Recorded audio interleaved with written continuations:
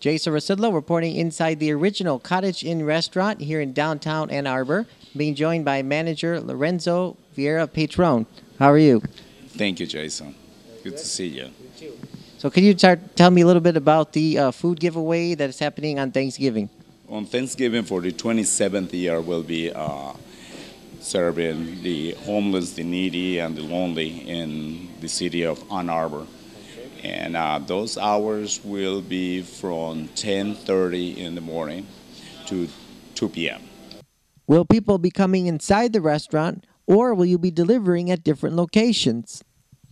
Normally, these people they will take a taxi or walk to the restaurant.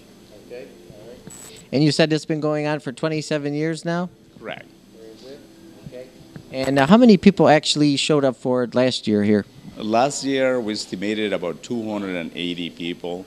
In past years, we had that number close to 350. And how many do you think it's going to be this year? Do you have an idea? Well, we are hoping to have as many as possible. Okay, all right. And tell me, what types of food are being offered on that day?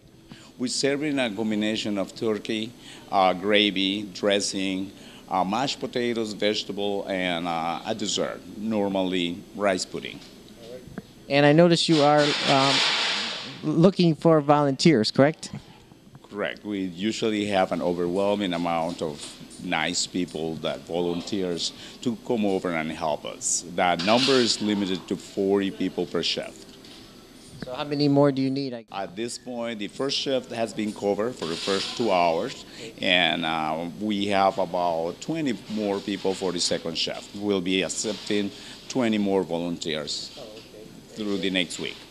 This is the original Cottage Inn. We're in downtown Ann Arbor. Go over the location for people that might not know it.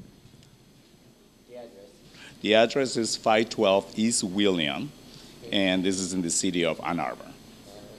Anything else you would like to say today? No, thank you, and happy Thanksgiving, Jason. You too.